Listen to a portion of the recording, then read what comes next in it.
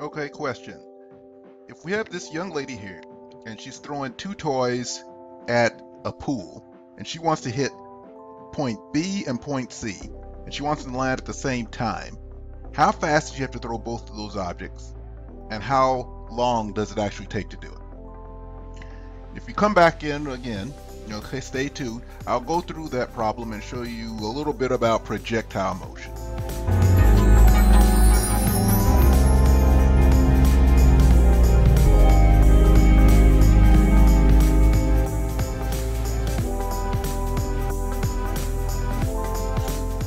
Okay, this is Professor Cummings, and I wanted to go through this problem. Okay, so let's talk through it. A girl always throws the toy at an angle of 30 degrees from point A as shown.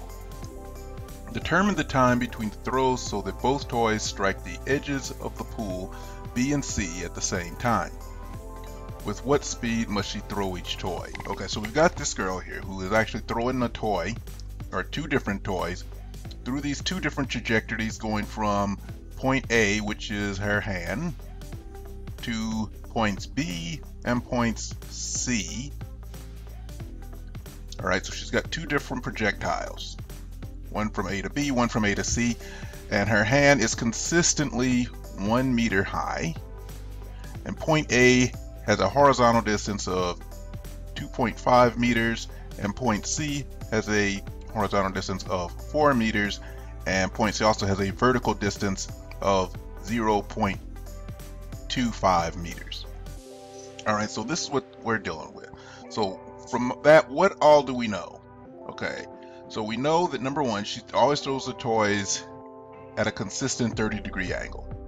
Alright, so we've got that one down. She also, the toys strike at two different distances, 2.5 meters and 4 meters. She's throwing them 1 meter from the ground. Okay, we've got that covered. There are two projectiles. Okay, one from A to B and another from A to C. Okay, so again, that's important. There are two different projectiles. And the last thing we know is that the projectiles will land at the same time. Again, that's another very important point to make as we start going through this problem. So we'll keep in mind these 5 points, and we'll go through exactly what those 5 points actually mean as we reason through this problem before we actually go through the math to solve it. Alright, so this first point, she always throws the toys at 30 degrees. Well, okay, so we've got a velocity. This is the path of the velocity. We can say her hand is here. So her hand is here, and she's always releasing them at this same particular direction, and we can just say that's the magnitude of the velocity, and we'll just say that's v. The magnitude of the velocity is v. So since we're talking about a projectile and we've got a direction here of 30 degrees, we know that we have an x and a y component, a horizontal and a vertical component to this. So as we go through any problem, we can actually look at this, set it up as a horizontal or vertical component. We have an actual direction of 30 degrees. So this is telling us that we're going to have to set this problem up with an x and y component, and everything's going to be based off of those degrees. So it'll be the magnitude times a sine of 30, which will establish our vertical, and the magnitude times the cosine of 30, which will establish our horizontal velocity. But they both have the same magnitude that we're multiplying by. Okay, so that's the first thing. So that's the first important point to keep in mind. Points 2 and 3, the toys strike at two different distances. Okay, 2.5 meters and 4 meters for C, and she's throwing them 1 meter from the ground. So this is enough information to know we have a coordinate system that we're going to work with. So we're going to have our coordinate system set up, and we know what the distance in the x is going to be. We're going to have to worry about 2.5 and 4 meters, and we've got a vertical distance of 1 meter. We're going to set up, and we're going to keep this these directions positive, so we can look at our problem this way. We establish it at the ground, so we'll just say the ground is the 0 point as far as height as well as distance in the horizontal. So we'll say that she's releasing them 1 meter high, and that our distances are in the x positive direction of 2.5 and 4 meters. And we'll also consider anything going this way, such as acceleration, as being negative. All right, so now we got a coordinate system that we were able to set up based on what they had told us. So we have the coordinates and we know how we're going to start approaching this problem. So now let's see, get to our toolbox of information, our 4 kinematic equations. So we have a constant acceleration. Now keep in mind, these are projectiles, so we have 2 things we want to keep in mind when we look at these kinematic equations. The first, that acceleration in the vertical direction, up and down, is going to be due to gravity. So acceleration is due to gravity. Also in the horizontal direction, that the initial velocity is going to equal to its final velocity when we deal with projectile motion. So the acceleration in the horizontal is going to be treated as 0. So we've got 2 constant acceleration problems. So that means we can use our 4 kinematic equations. So what we have a constant velocity between the 2.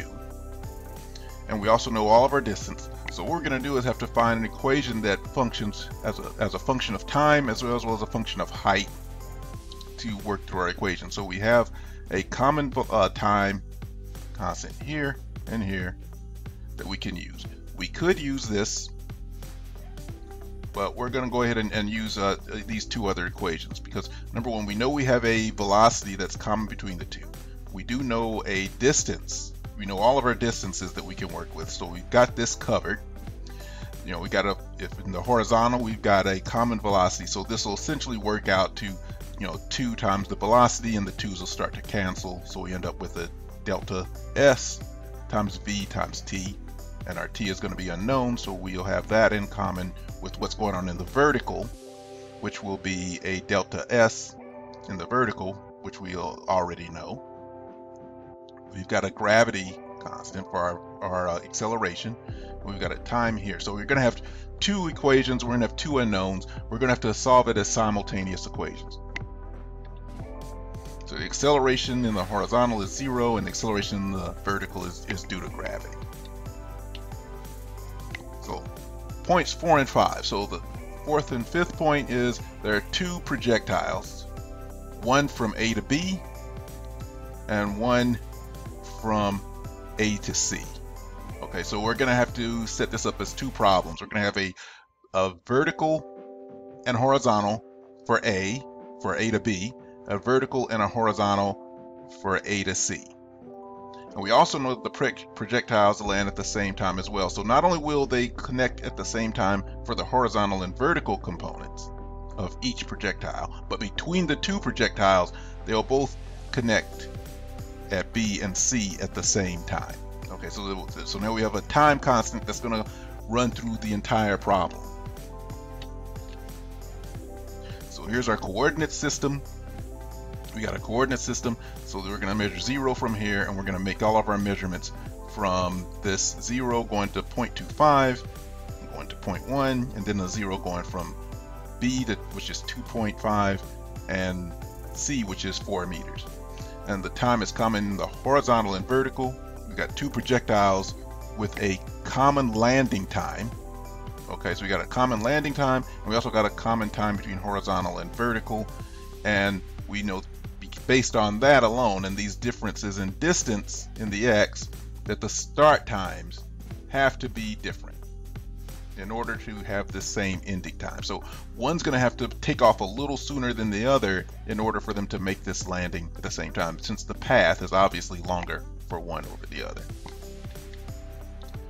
So in the horizontal direction, we're going to use this equation. So the difference in s, the difference between where we're starting and where we're going for B, and then where we're going, starting where we're going for C, and well as the same, the time that it's going to take. And we know that there's a function of time that's common. This will be a function since we have 2 unknowns in it. And that same time is going to show up in this equation for our vertical. And this is based on the common time in the horizontal and vertical. So the amount of time that it takes to travel left to right is the same amount of time it's going to take to travel up to down. So these are our 2 equations, and we should be able to get through our problems with these 2 equations, treating each one of these projectiles as its own problem, and then comparing the 2 to figure out what the time difference it'll be between the two projectiles. So now we have all of our details in order. So now, and we have our equations where we're going to work with. So let's go back to our problem. So we'll start off looking at projectile B. Okay, projectile B, meaning that we're going to have a horizontal travel of 2.5 meters and a vertical of 1 meter from her hand and 2.5 meters from the bottom to the top of the little dish that she's throwing it in. That's our coordinate system. Here's all our givens. We got an angle of 30 degrees. We got a distance to B is 2.5, distance to C is 4 meters, and a height of 1 meter. And our horizontal distance, since this bottom is 0, we have the distance that it's going to point B, starting from 0 with a magnitude of velocity times time. Since this distance is 2.5, starting with the 0 point, that x drops out. And this is the x component of time. So v, the magnitude of velocity, times cosine of 30, times the time that it takes to get to B.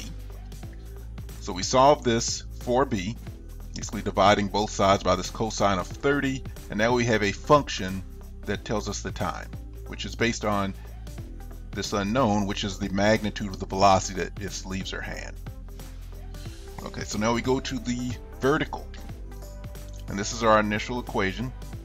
Again, we're looking at this going from 0.25 to 1 meter high, so to 0.25 to 1 meter. We've got our velocity going in the vertical direction times our time, and we've got 1/2. The acceleration is now changed to gravity, again times time squared, time traveled to be squared. We start substituting in, and we have v times the sine of 30, which is our x or y component, our vertical component, but this is still the magnitude of v, so same magnitude. And we've got our acceleration due to gravity, which is 9.81, going in the downward direction, so it's negative. So we have these two unknowns, magnitude of our velocity as well as our time. And over on our first equation, we've got magnitude of our velocity and our time. So we do a little substitution for the time component. We end up with this. We've eliminated one unknown. So we have one unknown in one equation. Our velocities cancel in this portion, and we can solve for our velocity squared, and we have the velocity as equal to 4.32 meters per second.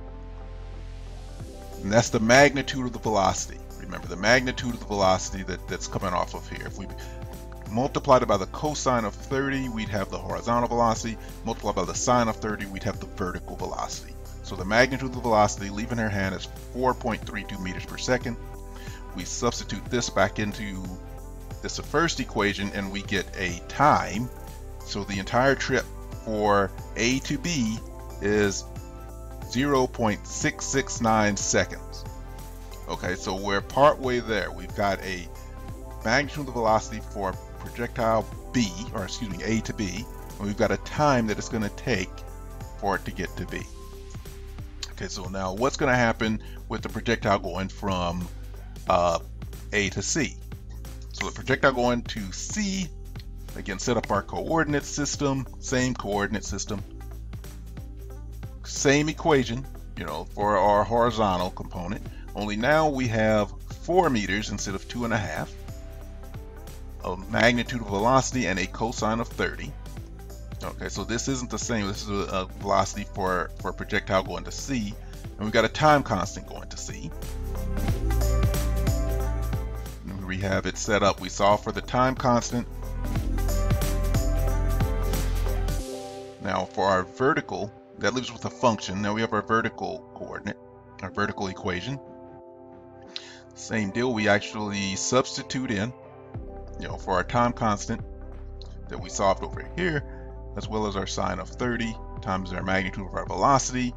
And again, the same things start to cancel out, and we end up with a velocity of 5.85 meters per second.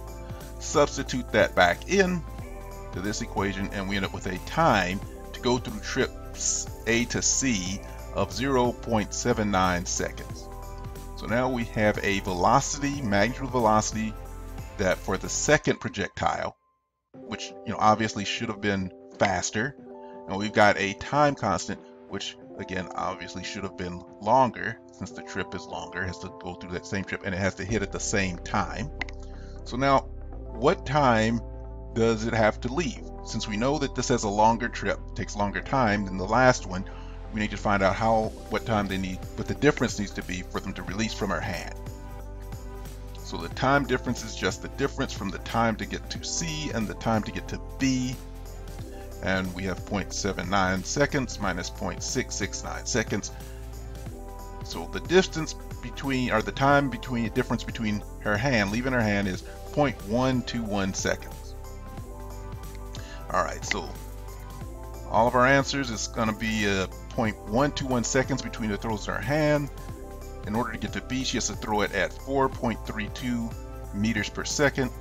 And in order to get to C, she has to throw it at the second one at 5.85 meters per second. So this is Professor Cummings. If this was helpful to you, go ahead and subscribe to the channel. You can also follow me on Facebook, as well as at the Engineer's Reference on Google+, so you can go to my Google+ page. And you can follow me on Twitter as well. Thanks for watching.